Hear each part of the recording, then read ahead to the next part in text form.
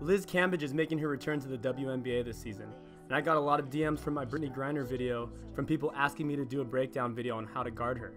For those of you who don't know, Liz Cambage is a 6'8", 220-pound center from Australia who last played in the WNBA in 2013 for the Tulsa Shock. Here she averaged 16 points, 8 rebounds, and 2.5 blocks per game. However, she returned overseas, playing in China the last few years, where she put up just some ridiculous numbers. She was also the first woman to dunk at the Olympics. She's expected to make her return to the Dallas Wings in 2018 and wreak havoc on the WNBA. Anyways, the comments were asking how to defend such a physically superior post player like Cambage. While Griner is very tall, long, and skilled, Cambage is tall, incredibly powerful, athletic, and skilled as well. In other words, if Griner is the Kareem of the WNBA, Cambage is Shaq. Some comments I received said that you do need a junk defense and multiple bigs in order to guard players like Griner or Cambage. So I'm going to use this video as an opportunity to show when not to use the junk defense against a dominant post player, and also show how you can do this while not having bigs at your disposal. So here are some problems I find with junk defenses like the box and one, the triangle and two, and the box and chase. Reason number one, obviously your defensive assignments become very predictable and easy to figure out. The harder a play is to learn, the harder it is to scout. And if 4/5 of your team is zoning, it becomes very predictable based on the nature of your defense. Number two, over-adjusting. This is probably the most common coaching mistake. Your strong hand, your primary style of play, will usually be your best chance of winning. A lot of coaches see a great team or player, and what do? We begin to overanalyze our opponent, breaking them down in every situation. This leads us to create a game plan specifically for a player that we're only going to play once or twice throughout an entire season. If you do this, your team will simply be a lesser version of themselves, not playing in their style and focusing more on stopping the player than playing how they normally would. The third and final reason is that you're sub-communicating to your team that this player is better than they are. You're telling them that you believe in that player more than them. So instead, your goal should be to impose your own style and force the other team to adjust to you.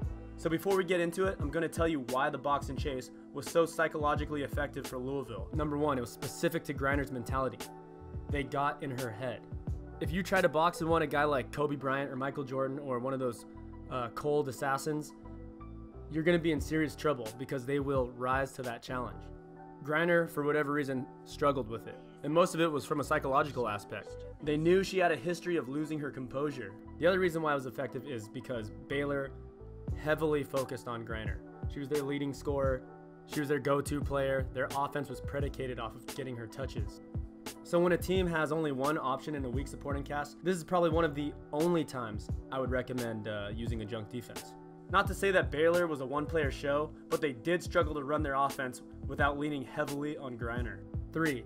Walls had his entire team buy into the underdog role. However, instead of thinking we have to change the game plan we've been running all season because Griner is too talented, it was reframed to view themselves as almost like a rebellion attempting to take down a tyrant. This could be seen in how they all bought into their roles, even if it was just to go out there and foul Griner. This sacrificial style for the altruistic good is a natural human instinct, I think, when faced with confronting the oppressor. Even the way they seemed to attack Brittany Griner personally showed that they viewed themselves as the good guys and her the villain. The other reason, the box and chase also had a novel component. Nobody had really seen that before. A lot of teams aren't preparing for it, they're not going through it all season long, and nobody knew exactly how they were going to execute it. It wasn't as predictable as the box and one or triangle and two, or things they probably faced a lot having a player like Griner on their team. As Mind Smash, a great YouTube channel on competition psychology, I'll put a link below. Anyways, Mind Smash has a good quote saying, "Through understanding yin and yang, if no one else does it, it becomes a psychological blind spot. And so the person who masters it exploits the new loophole formed." Back to Cambage. My game plan would be to stick to my strong hand, my primary go-to offense, primary go-to defense, and make small adjustments. The first adjustment I'd make was take away her primary option. Cambage loves to finish with her right. From the film I've seen, even when she catches it on the left, she'll still go up with her right hand. This is her plan A, so your goal is simply to make this difficult for her. Being aware of her tendencies will definitely help. However, don't go too far beyond this. If you do that, You'll take your players out of their game due to overthinking. Don't micromanage or overanalyze all of her moves. Remember, no matter how good Cambage is, she's only one player, and 5 beats 1 every single time. Another option from the previous video is to platoon effectively. Give her as many fresh looks and fresh legs as possible. And no, you do not need a ton of bigs. As Marcus Smart showed in the NBA guarding guys like Porzingis, and Rondo guarding guys like LeBron, they just need to be active, strong, stay low, and maintain a wide stance, and stay under the person they're guarding's knees. If you take the feet out of the equation, and if you take the legs out of the equation, you'll have the advantage. Another adjustment is to use your fouls intelligently when you platoon. I'm not going to go over that in this video because we already covered it in the last one, but I'll put a link below. So those would be my adjustments for dealing with Cambage. Remember this one thing. With all overpowered bigs, they can be exploited just as much as they can exploit. If it were up to me, I would run my 4 strongest perimeter players and shooters and just platoon players in to guard her and make sure they were aware of her tendency to go right. In doing this, you're essentially trading threes and open layups from your entire lineup for easy Cambage buckets under the basket. If you're running a 5-out with shooters everywhere, there's absolutely no way Cambage can step out and cover the perimeter without being burned.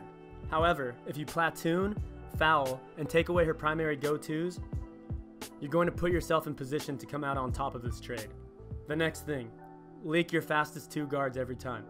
This becomes the great equalizer in this matchup, as the primary risk for trading threes for low post mismatches is the fact that the latter team will have more offensive rebounds and thus more possessions. However, if you keep 3 players focused solely on boxing out and 2 players leak every time, you'll get your own share of open, high percentage baskets in transition. Obviously, these guards could hang around and try and fight on the boards as well. However, they'll probably maybe get 1 to 2 offensive rebounds per game each. So as you can see, that's just not a good trade.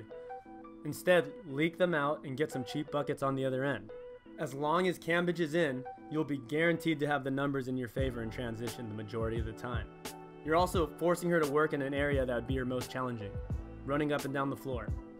If you stay the course even through shooting droughts and giving up easy buckets and offensive rebounds to Cambage, your team can and will win this style war. And when this happens, players like Cambage become liabilities.